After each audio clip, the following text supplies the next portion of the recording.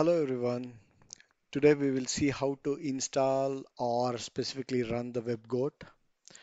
I'm in the GitHub page of WebGoat here. So if you look at, they're giving some warnings because this is potentially an unsafe web application, so be careful in running it. And I'm using the Docker way of running the WebGoat.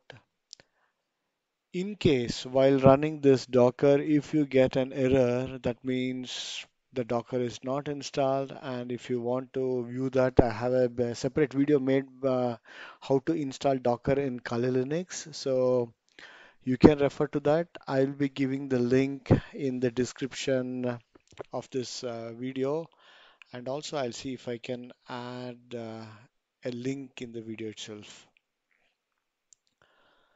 So now here I'm running the WebGoat in the local machine. Specifically, it's a VM where I'm installing it so that I can do the penetration testing and carry on all the activities there. So it will take some time to load it.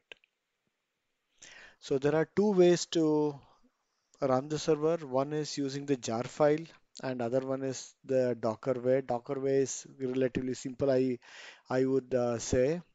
Because if you want to use the jar file, then you should have the JDK installed and it should be updated. And if you don't want to do that, then I would recommend going the Docker way. But feel free to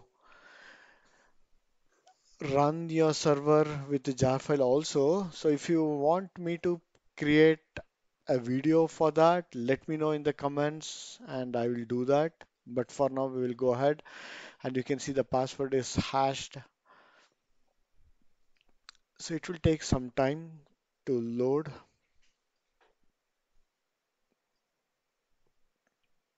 So now here you see, I don't know why it is not showing me the local host IP address, that's 127.0.0.1, but let me copy it and I'll paste it in the browser.